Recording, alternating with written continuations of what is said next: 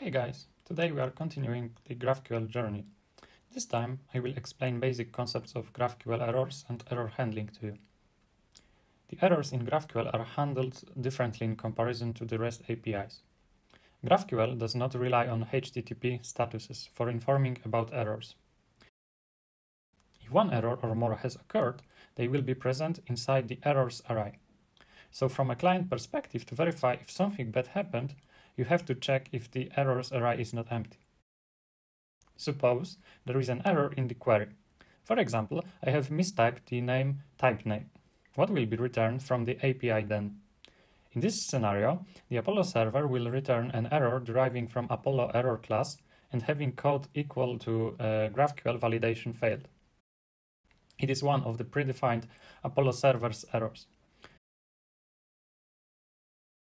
You can check all possible error codes here in the Apollo documentation.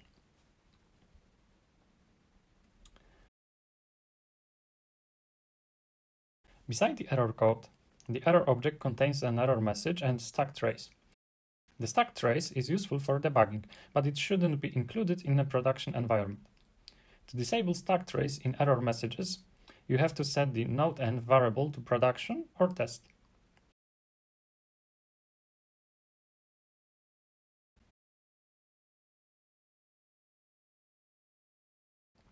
Apollo server throws errors of most built-in types automatically when applicable. For example, it throws a validation error whenever an incoming operation is invalid against this server's schema.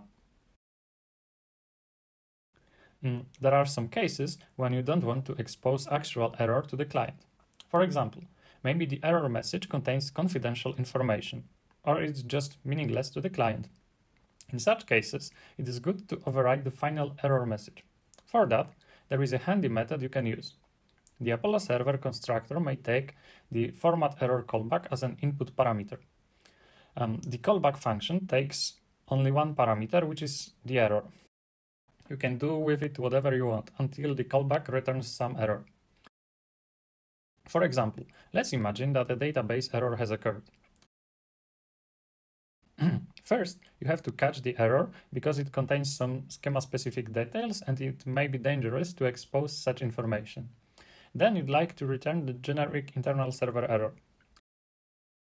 For that, let's create a callback function taking the error as an input. First, check if the type of error is database error in the callback.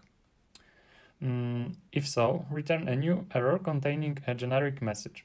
Otherwise, return the error without change. Now pass the callback to the Apollo constructor. It has to be added under the key format error. And that's it. Now we can test it out.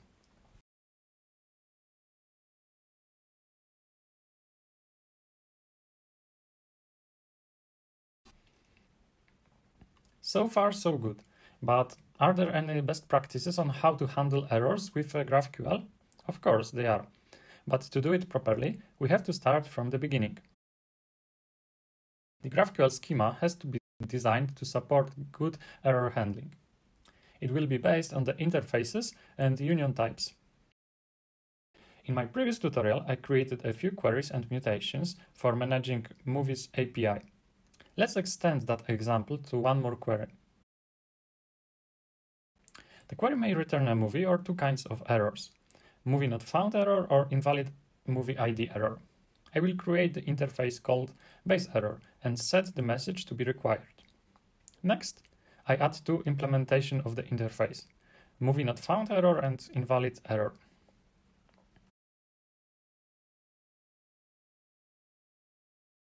Next, I will create the union type containing all of the above types.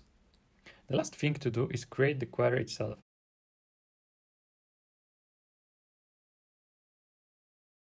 Here you can see the final query definition.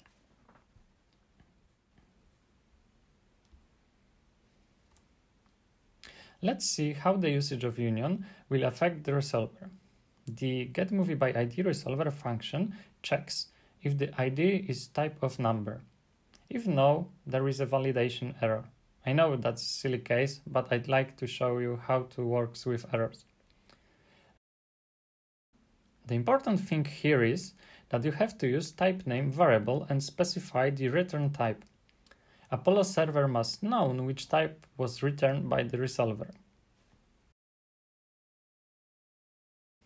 Next, it checks if there is a movie with specific ID. If no, there is a movie not found error.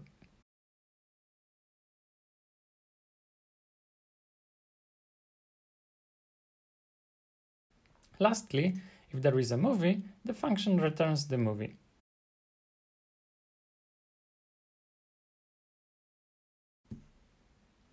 With the resolver function ready, you can test it out in the Apollo Studio.